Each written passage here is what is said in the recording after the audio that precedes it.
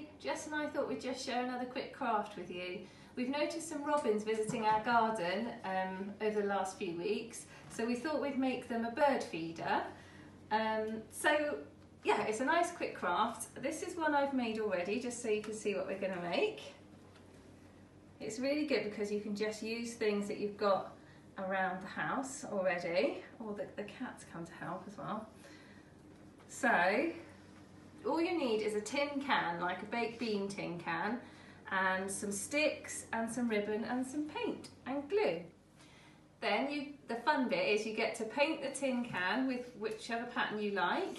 So I've done pink with flowers and Jess has done stripes, but you can paint it however you like. Just put lots and lots of paint on and make it colourful, and then leave it to dry.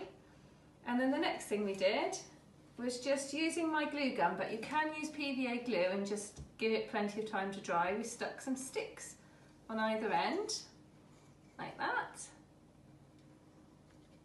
And then I've tied some ribbon around it, and we're going to tie some ribbon around Jess's now. You just pop it around the middle, like that. Oops, sorry, Ness, I'm going to pull it tight. Bring it down the middle.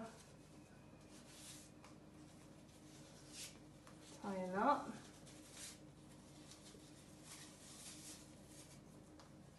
Like that.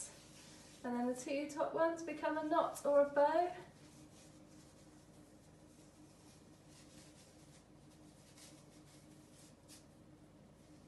And there you have another bird feeder. And then all you need to do is pop lots of bird seed and yummy things in there for your birds.